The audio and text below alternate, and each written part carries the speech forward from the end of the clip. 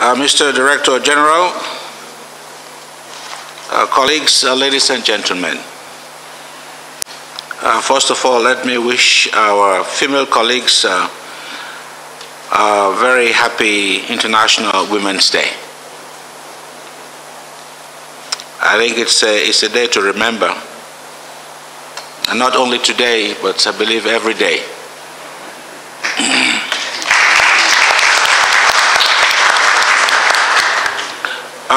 Mr. Director General, since this is our first official meeting here in AfricaRice, although it's about a year old, I think I still owe you congratulations on your appointment as Director General. Africa itself remains a key continent for IFAD. And it's crucial in our belief that Africa holds the key to food security globally.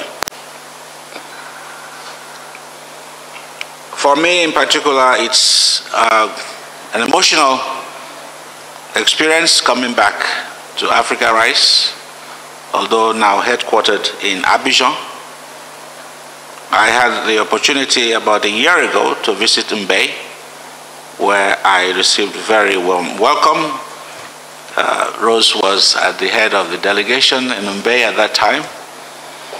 And as I mentioned to the Director General, I was beyond words on what I saw after practically over 10 years of having been forced out of Bouaké. And I congratulate the dedication and commitment of the AfricaRice staff and families that continued to maintain the facilities at Mbe. When we left Cote d'Ivoire finally in December 2004 and moved to Calavi, Cotonou, in Republic du Benin, little did we know that it would take us 10 years before we moved back. And so approximately 10 years since I left AfricaRice, 2006. I believe it was in September. So it's a good time to come back and to reflect after one decade.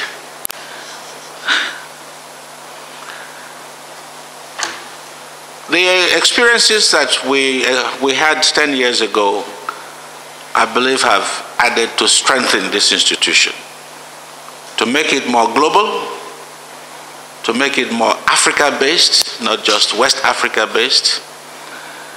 And Mr. Director General, I applaud your efforts in forging strong country programs as a foundation for AfricaRice of the future.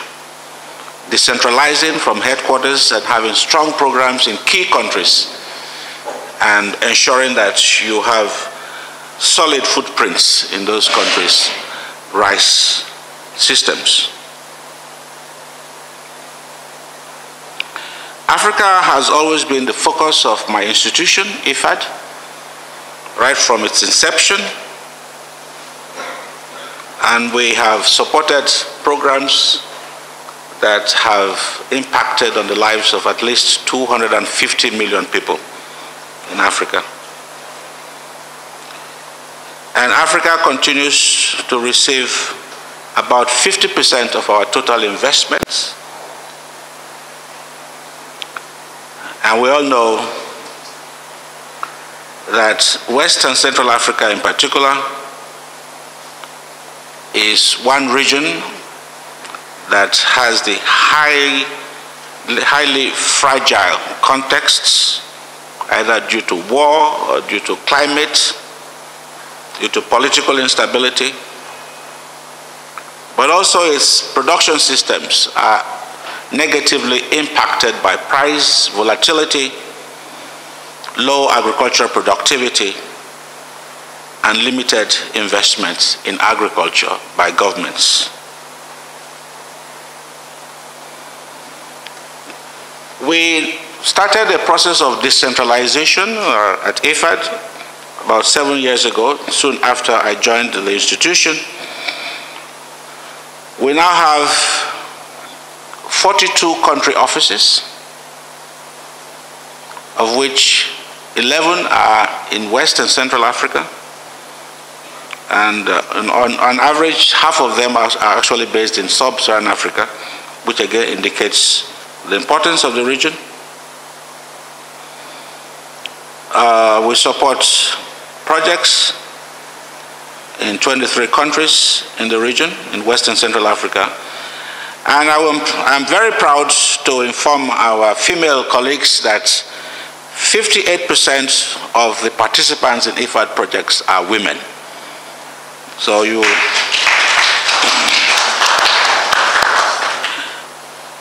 the basis of that is very simple.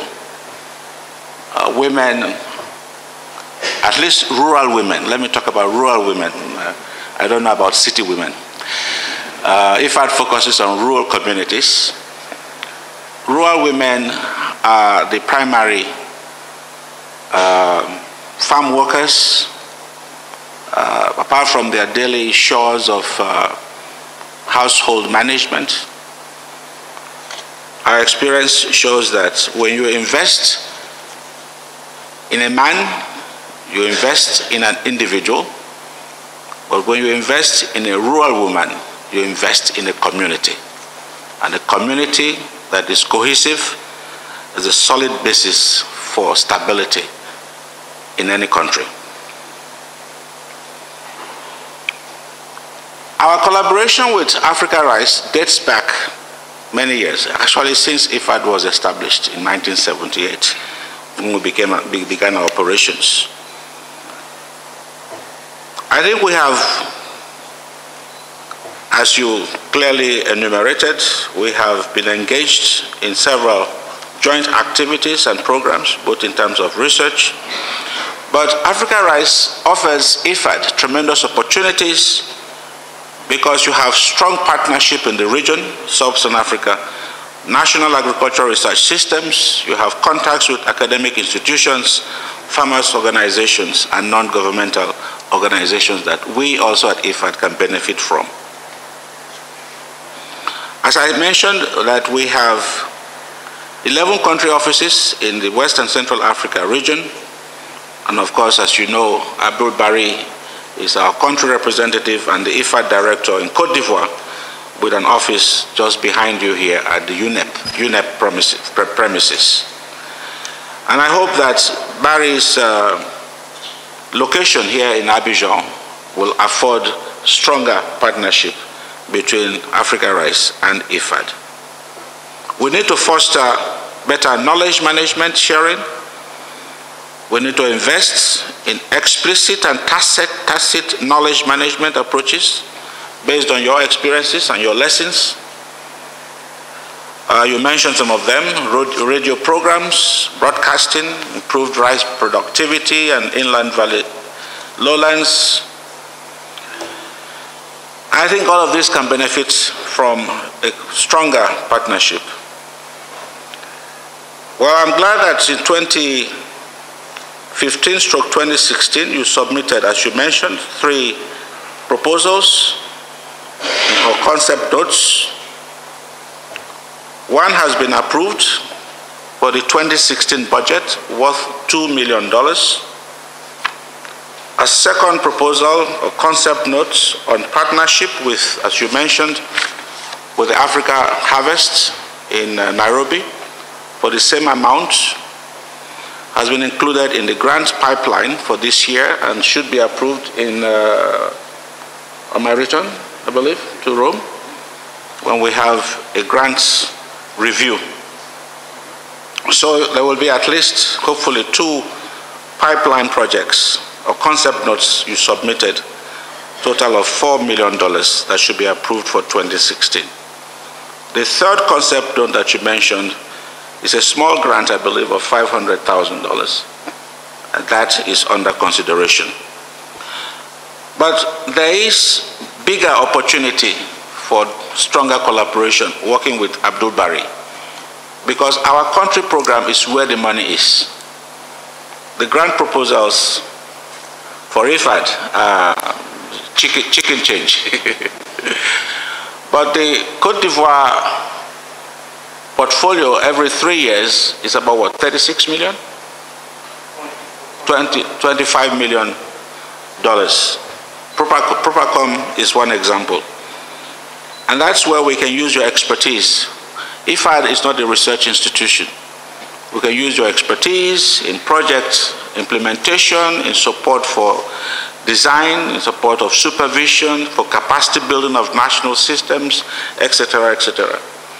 And this is where I hope that with the establishment of an IFAD country office in Abidjan, you will have stronger partnerships between IFAD and AfricaRice under our loan portfolio. I think the future is bright for AfricaRice. Reviving the concept of wider Inc., now your partnership with OCP, is the right direction to go. It offers tremendous opportunities. Africa's population is going to reach 2 billion by 2030, if I remember correctly. That's in about how many years? 15 years? Our young population is growing at an exponential rate. In Africa as a whole, currently you have 200 million below the age of 25. With a population, average population growth rate in Africa of 2.6%, and agriculture growing at 2.4%, the demand for food is going to increase. And rice means food for many Africans. So I think you have a tremendous opportunity for the future, as long as you continue to deliver on innovation as well as knowledge. Let me conclude by saying that I could not have come to Cote d'Ivoire without coming to AfricaRice.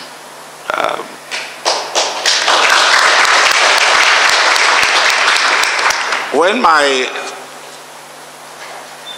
special advisor informed me of the program that was being developed, they only had 1 hour for me in AfricaRice, I said, you must be joking. 1 hour is not enough to shake hands with the DG. So I'm happy that they gave us the whole of the morning. Since I'm actually visiting on a very personal basis, and I thought I could spend a day or two on an official mission. So I'm really delighted to be back here and to see some old faces, some old friends continue to, comme on dit, les anciens combattants de la DRAO. So thank you so much for this very warm welcome, and I really wish you all the very best in the future. Thank you.